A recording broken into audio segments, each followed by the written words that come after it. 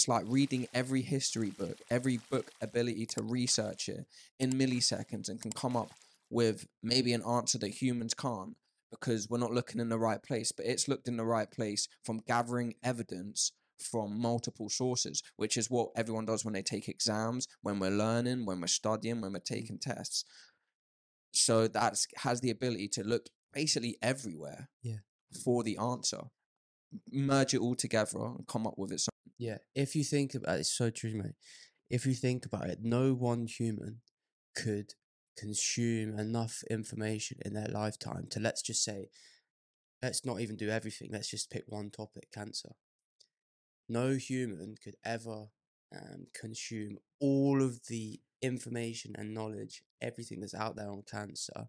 They can pick and choose like the best studies and get like a real good, solid understanding in terms of the research that have been done, the experiments. But they could be missing a crucial piece of data in a study that was done in 1978 that didn't get a lot of attention at the time, but it's an important point. And they wouldn't know that. They couldn't do it. They couldn't connect the dots. They couldn't retain all that information. Like you say, AI, it can consume huge data sets. It can retain it, like it memorizes those data sets, and then it can connect dots, like you say, that we just may never have seen. It digests it like professionally. Yeah. In a way we've never seen, in a fucking robot manner, in the manner of something that the human brain can't. We only have so much processing power, and I think this just is a whole nother level compared to what we can process in terms of volume of data. Precisely. You see, scientists they correlate the brain with normally like a memory drive on a computer, don't they? Like with the power, it's not too far off like what computers can do. And this has just been amplified to massively. And I don't think this is early. This is the first, not the first version, but this is an early stage. Imagine when we're on ChatGPT 10, and like the more people use it, the better it gets.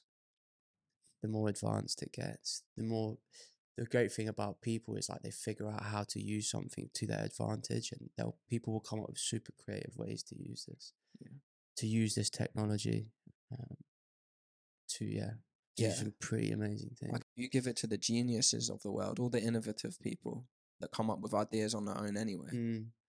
Throw that in the mix to give them a hand. Yeah, well, this is it. They said the people that are going to benefit from this are the people that can learn to use prompts. So to get the most out of it, you have to be kind of very specific of what you ask it, specific in how you ask it to get the best response from it, because it is just a language model where it's just been trained and rated its answers. So if you're very specific, you use the right words, you get the most out of it. So once people start figuring that out, learning how to use it, how to prompt it to get the best answers, who knows where it ends up.